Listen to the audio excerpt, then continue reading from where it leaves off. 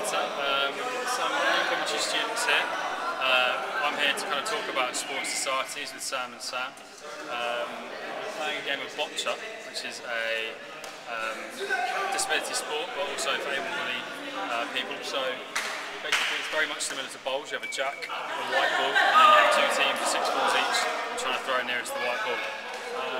We're trying to launch our disability programme this year.